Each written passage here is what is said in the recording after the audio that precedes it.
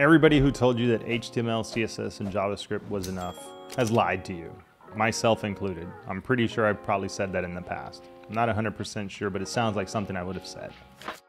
But in reality, it's not enough. It's just the basics. It's the starting point for anyone who wants to learn web development.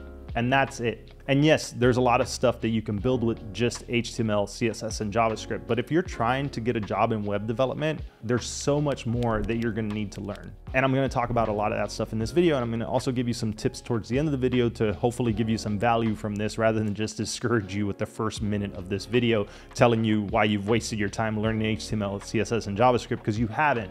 It's a great starting point, but some of the things that you need to think about are things like dynamic content and dynamic user interfaces and the way that people interact with websites. While most web pages are still just a lot of static data and information, they're also getting more complex. And when you start thinking about web applications, things like Notion and some of these websites that are trackers and planners and things that do a lot of stuff, you can't build that stuff with just HTML, CSS, and JavaScript. You have to have more tools at your disposal. You need to be able to build these things with the proper tools in order for you to have a good functioning website or a web application.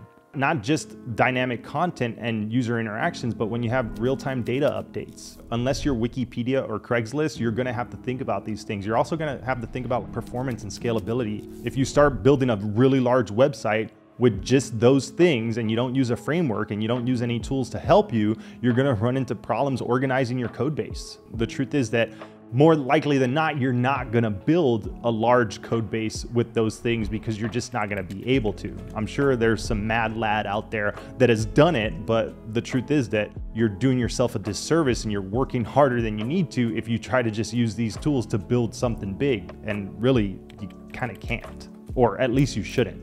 Another limitation is state management. It's almost impossible to manage state with these tools. You need things like state management when you have a lot of user interaction, when you have a lot of data updating, when you have a large code base and you have different components that need to talk to each other and you have different elements and different aspects of your site that need to be updated and communicate with each other. You can't do these things with just HTML, CSS, and JavaScript.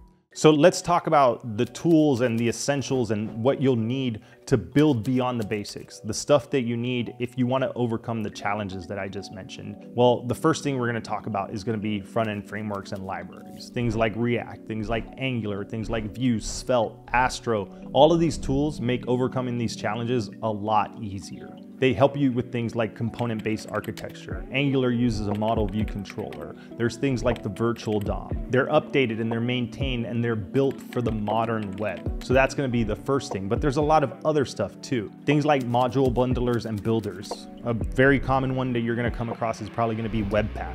These tools will help you with asset bundling, code splitting, and optimization. Then you're gonna have to start learning about package managers like NPM, which is Node Package Manager, or Yarn. These tools help you with managing projects, scripting, dependencies, and versioning. Then as you get deeper into the weeds, you're gonna come across preprocessors and supersets. TypeScript, for instance, is a very popular superset of JavaScript. It adds static types to JavaScript, and it's becoming sort of the industry standard. I personally really like TypeScript. If your IDE is set up to call out some of the errors before you introduce them, it will prevent you from shooting yourself in the foot. It'll prevent you from writing bugs that you may not have noticed because of types not being the same in your code. And it's really nice. I really like TypeScript. I've been working in it in a while, and I suggest that you do learn that stuff. And these are all things that you need to learn if you actually want to make yourself a valuable candidate when you start looking for a job, because HTML, CSS, and JavaScript just isn't enough. And even if you only want to focus on front-end development, you're still going to have to learn a lot of this stuff. Things like version control. You're going to have to learn Git. Every developer should know how to use Git. This will help you save your code. It'll help you with code history tracking. It'll help you with working with teams and collaborating with other developers. And I know we're at the point where it probably feels overwhelming, and I'm going to keep going because there's going to be things like testing. Learn about automated testing, learn about regression testing, learn about smoke testing, learn how to ensure that your code is reliable. And you learn that through testing. I haven't even gotten into APIs. You're gonna need to understand what APIs are, which is application programming interfaces. God, I hope that's what it stands for.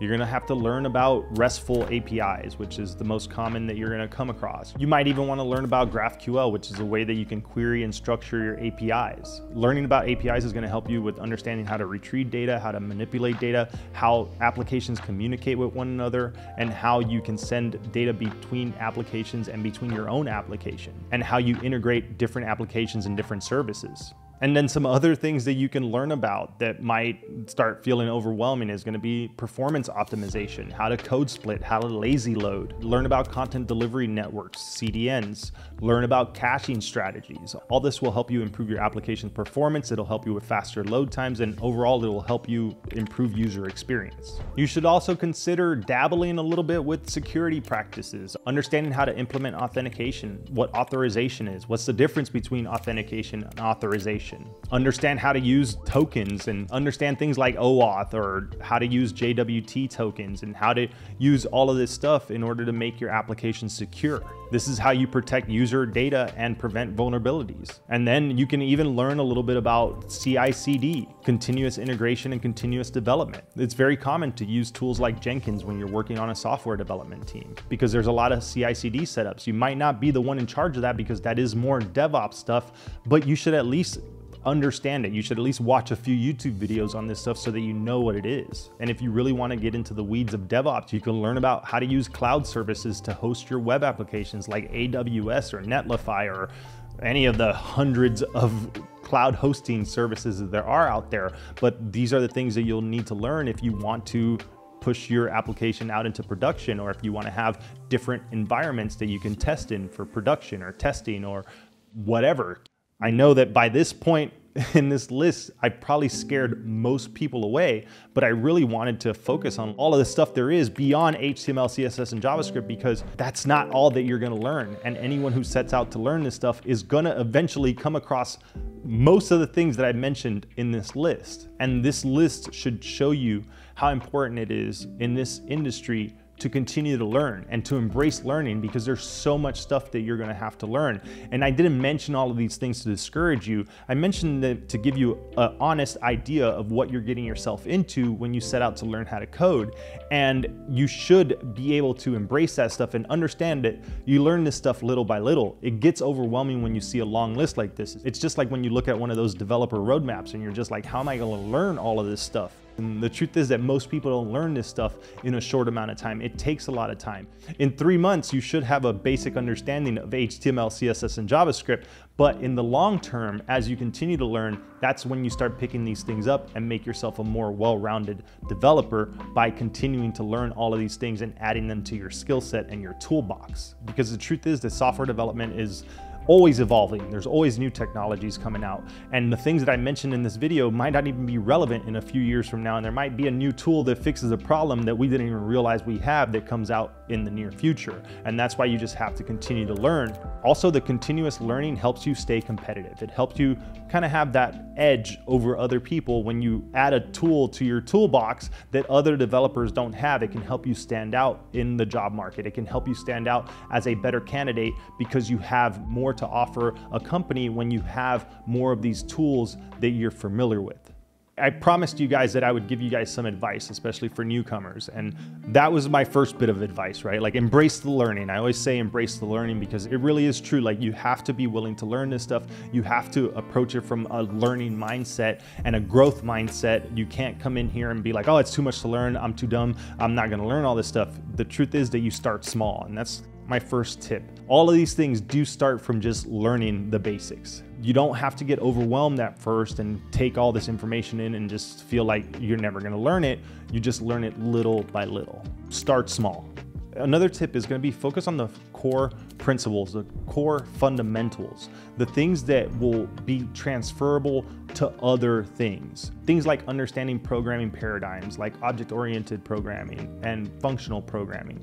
Things like understanding the difference between a relational database or a non-relational database. Things like understanding how the web works, like what HTTP is, what REST is, what the client server model is, what the DOM is, and like what all of these things are. Like, when you get an understanding of what these things are, it helps you understand how these tools work to make those things easier. And don't be scared to utilize online resources. Google stuff, ChatGPT stuff, go on Stack Overflow, find the answer, use all the resources that you need in order to help you learn these things. Watch the videos, read the blog posts, go in there and break stuff and learn. You learn by building, you learn by breaking stuff, you learn by trying to implement these things. And as you build things and as you try to add these tools into the things that you're building, you'll start learning how they work and you'll start learning how to use them. And I think I got a little bit ahead of myself for that last tip that I wanted to give you, but that's really it. You learn by building. The more that you learn, the better you're gonna get at the stuff, the more you'll start retaining this information, and the more you'll start to realize when you need to use some of these tools. All of us start with HTML, CSS, and JavaScript. And then we pick up these things along the way until we're experienced and have dabbled with some of it and learned most of it. And that's just how this stuff goes. So if you're learning how to code and you're just getting started and you're feeling like HTML, CSS, and JavaScript should have been enough, but it wasn't, because the truth is it never was. We all have to learn all of these other things along the way. And there's gonna be things that I probably didn't mention on this list that you'll probably have to learn at some point, but that's just how it is. And that's what being a developer is. So hopefully this video was helpful. Hopefully it gave you some insight into some of the things that you need to learn. And hopefully it didn't discourage too many of you by feeling like there's just too much to learn and getting overwhelmed. All right, with all that said, I hope this video was helpful. Thanks for watching, and I'll see you next time.